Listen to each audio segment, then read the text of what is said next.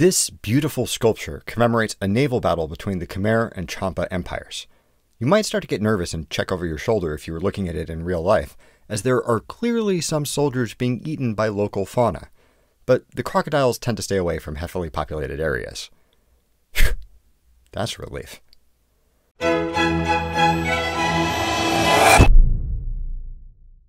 In Cambodia, the area surrounding the ancient capital city of Angkor is littered with more than 1,000 stone temples dedicated to both Hindu and Buddhist worship, the largest of which, Angkor Wat, is featured prominently on the country's flag. It's the biggest religious structure in the world, over 1.5 million square meters in size, more stone than the pyramids at Giza, and everywhere you look, its massive pillars, walls, and doorways have been carved into impressively florid depictions of religious and historic figures. Many of the structures have collapsed, been buried, or overtaken by the encroaching jungle, but the locals who have lived in and around the temples since before UNESCO declared them a World Heritage Site, the Khmer, maintain that their ancestors never abandoned them, that despite the historic ups and downs of their people over the past 1,200 years, the temples have always been part of their culture.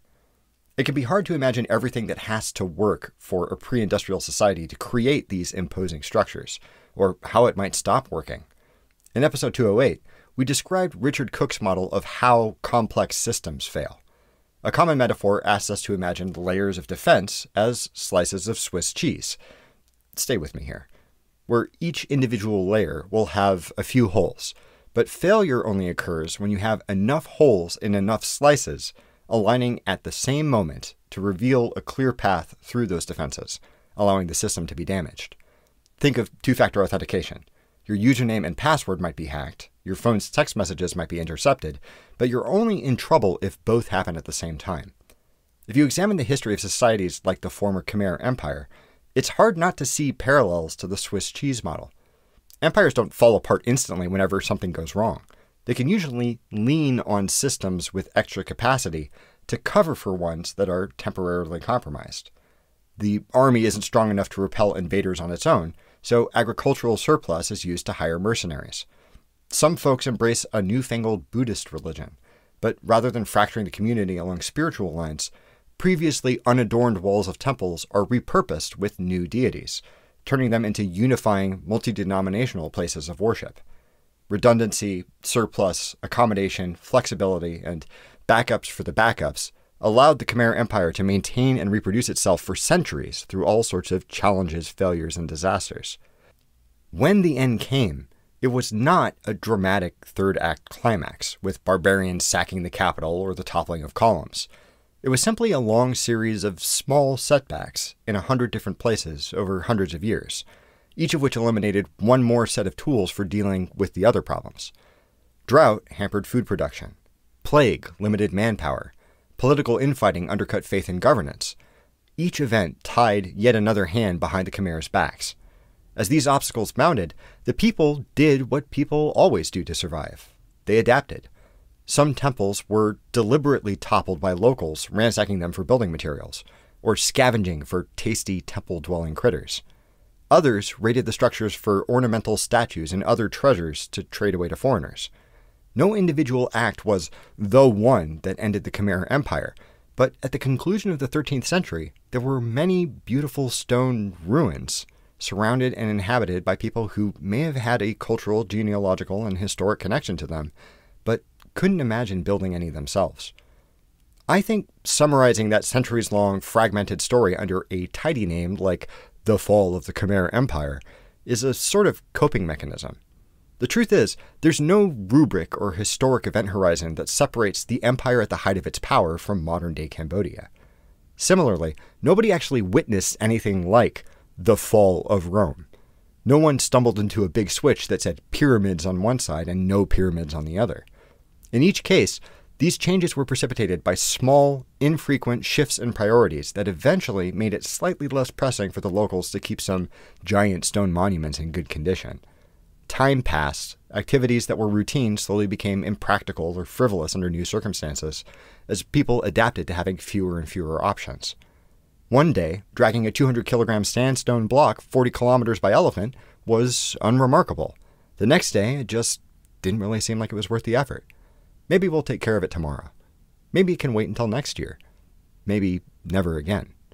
There's no way of knowing when a brief hiatus is actually a permanent one. And unless you want to drive yourself insane every time you see a pothole or read about a chip shortage, it's nice to imagine that there's some bright line separating the small interruptions from the big ones.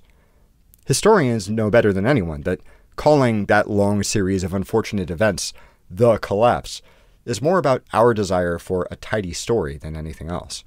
If any of a large chain of environmental or political contingencies had broken some other way, if the Khmer had caught a single lucky break or had slightly more room to maneuver, those temples might have been maintained in good condition until the present day. Speaking of the present day, most tourists try to get to Angkor Wat pretty early, both to see the famous sunrise over the 65-meter god-bedecked towers and to avoid the uncomfortable, sometimes hazardous heat that beats down later in the day. Thankfully, there was some cloud cover while I was visiting, so the high was only 104 Fahrenheit or 40 degrees Celsius, a few degrees shy of the historic record there. The IPCC projects that Cambodians can expect temperatures to continue rising, bringing worse floods in wet seasons, droughts in dry seasons, and making it increasingly dangerous for the half of its population working in agriculture to do manual labor outside. The climate will also be an obstacle for the restoration efforts many countries are funding in and around Angkor, limiting how many hours their archaeological teams can spend each day carefully digging up and reassembling those beautifully carved blocks of stone.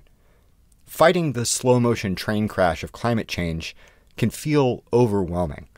The institutions and cultural practices built around extracting, selling, and burning fossil fuels are, if you'll forgive me, well-oiled machines, and it often seems like they're casually rolling over any resistance. But while we shouldn't lose sight of a 100% sustainable future, we are not failing just because we haven't stopped them dead in their tracks. As with Cook's model of complex system failure, there's no grand singular change that could have guaranteed our future safety, even in principle. The only thing we could ever do was play the odds, shore up weaker failing systems, develop contingency plans and backups to keep vital processes running, even if they take a hit. Anything to give future us the greatest number of options and as much time to exercise them as we can manage, hoping we'll have enough cheese slices at any given time to keep things together. Even the smallest of victories, like delaying new oil infrastructure for a week or so with protests, gives us one more roll of the dice to find some way to adapt gracefully.